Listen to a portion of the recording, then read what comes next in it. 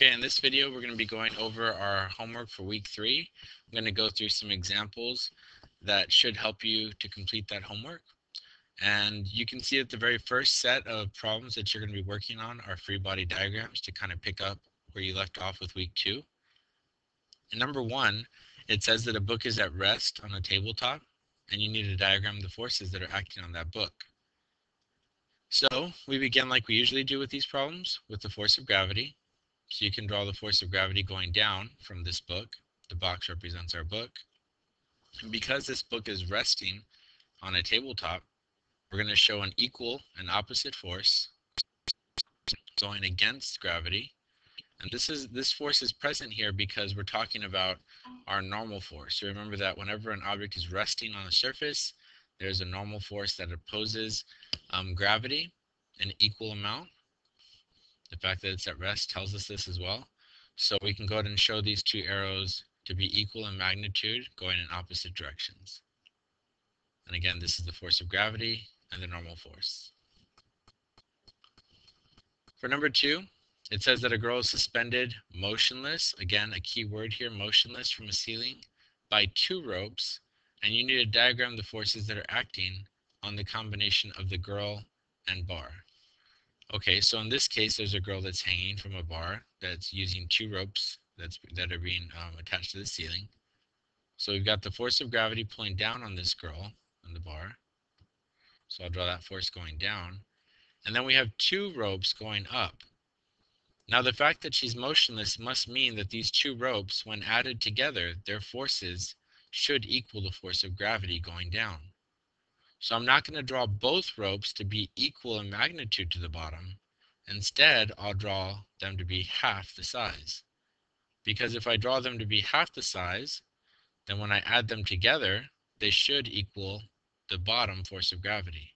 Remember, when 2 forces are on the same side, we add them together, and then we would subtract top minus bottom. So add the 2 on top. If we add these 2 vectors together, they come out to be about the same length as the one on the bottom.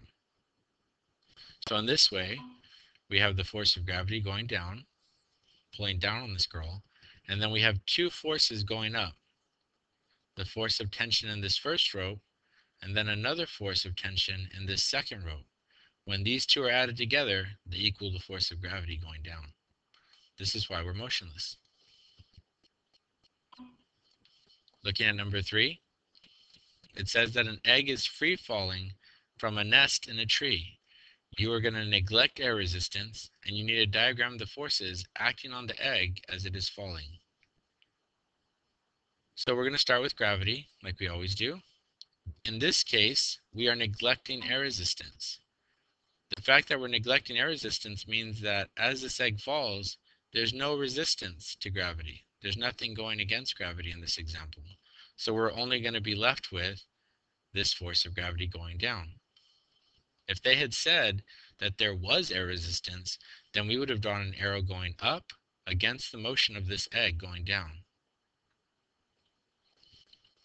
Looking at number 4, it says that a flying squirrel is gliding from a tree to the ground at constant velocity. Consider air resistance and diagram the forces acting on the squirrel.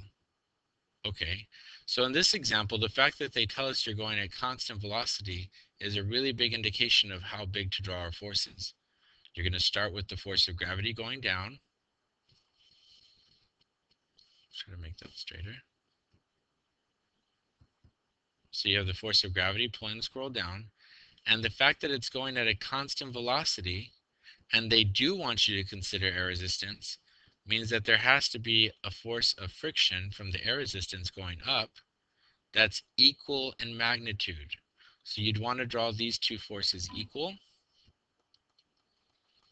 And the reason I'm drawing them equal is because it says constant velocity. Constant velocity means your acceleration equals 0. That means our net force equals 0. So we have to make sure that when we do top minus bottom, we get 0. The fact that they tell us to consider air resistance helps us identify the force that's opposing gravity. In this case, it's the force of friction from the air resistance. So you can go ahead and take a stab at finishing the other problems. They all revolve around you identifying whether the object is at equilibrium or constant velocity, and then just putting which forces are acting on the object.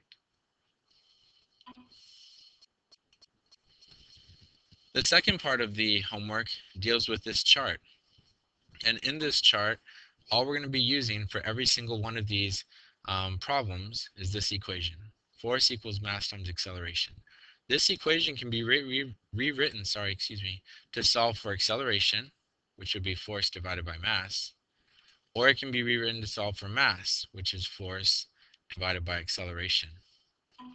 You're going to be using one of these three equations for every single part of this data table.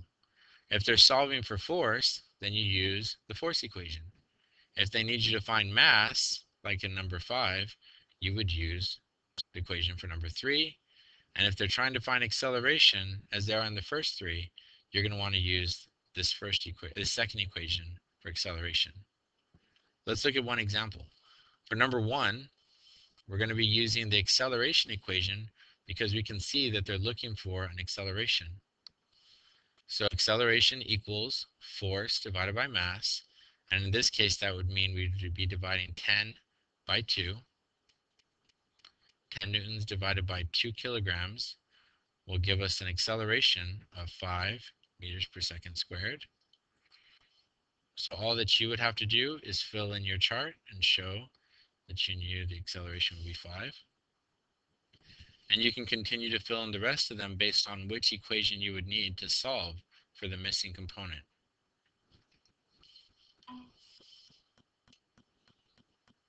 The final part of your homework is dependent on you being able to solve some word problems.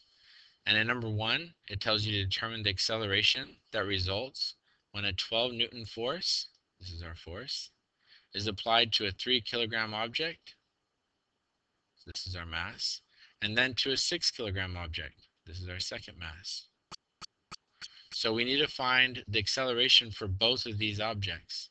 You know from just talking about it that force divided by mass gives you acceleration. So we're just going to do this equation twice, one for the 3 kilogram object and one for the 6 kilogram object. So for the 3 kilogram object, it would be 12 newtons divided by the 3 kilograms, which gives us 4 meters per second squared acceleration. And for the second object, we would have 12 newtons divided by the 6 kilograms, and that gives us 2 meters per second squared acceleration. On number 2, it tells you that you have a net force of 15 newtons, and that is exerted on an encyclopedia to cause it to accelerate at a rate of 5 meters per second squared. So this is our acceleration. We need to find the mass. The equation for mass is just force divided by acceleration.